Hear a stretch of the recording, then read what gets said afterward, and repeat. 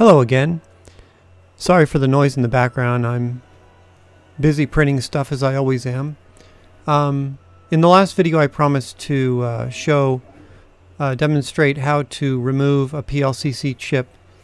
Sometimes you can use a heat gun. I tried to use a heat gun, just a heat gun and some solder, but this chip was pretty stubborn.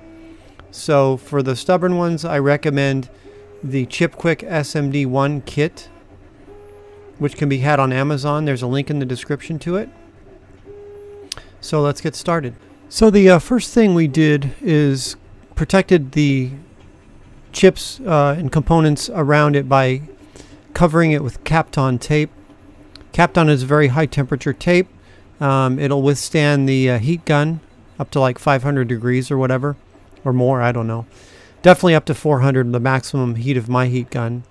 You know, you're not just protecting the chips. Really what's going to happen is the little discrete components like resistors and capacitors that are around the chip will just fly off in this process because they'll get warmed up, the pads will heat up, go molten, and the wind from the heat gun will just blow them away. So definitely cover everything with Kapton tape. It gets pretty annoying if you don't.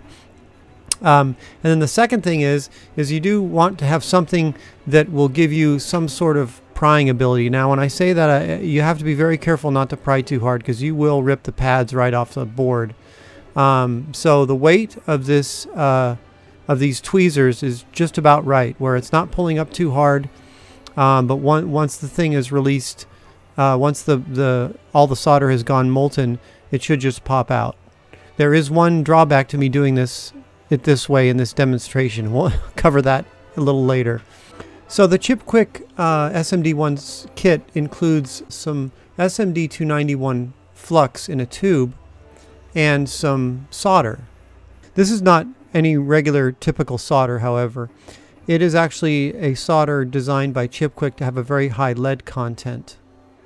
And what this allows you to do is it allows you to lower the melting temperature of the pads on your board to allow for easier chip removal. The idea behind all this is that we're heating our chip, the pads around our chip, up to about 300 degrees, and because this solder, this alloy, has a much lower melting point than that, it will stay molten for a longer period of time when heated up to 300 degrees. That will allow us to move our heat gun around the perimeter of the chip, and we'll be able to very easily have all four sides of the chip with molten solder.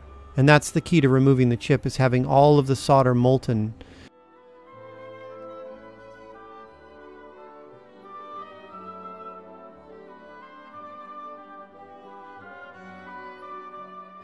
First things first though, we're just going to apply some flux from the ChipQuik tube to all our pads.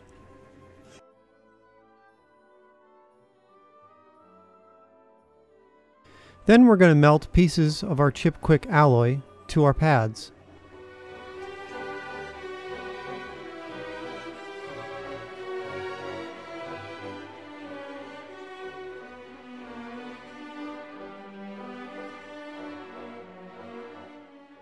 This step can take some time.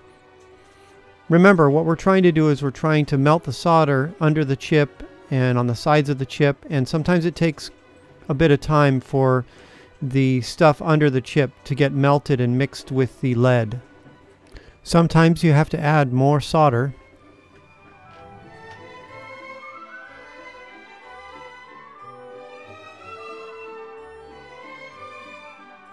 Next, we're going to use our heat gun to heat all four sides. You could use a soldering iron for this step, but it's a little more difficult.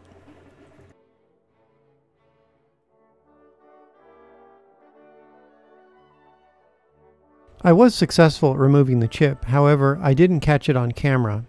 You see, my idea of using these tweezers backfired. When I didn't have the camera running, the chip popped off the board and actually kind of went flying. And I didn't capture it on video, so you'll have to trust me in the fact that I did get the chip off fairly easily.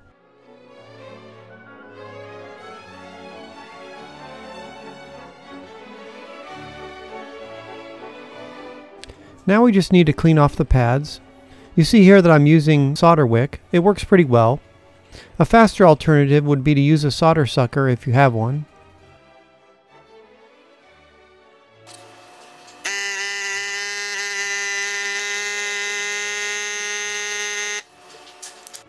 As long as we have it out and warmed up, let's remove some of the excess from the chip too.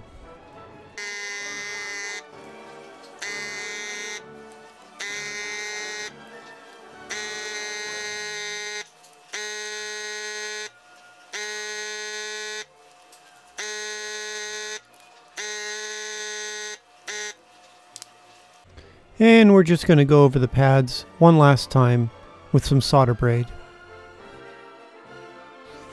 Now I'm being careful not to drag the solder braid along the pads with any force. We don't want to rip them up.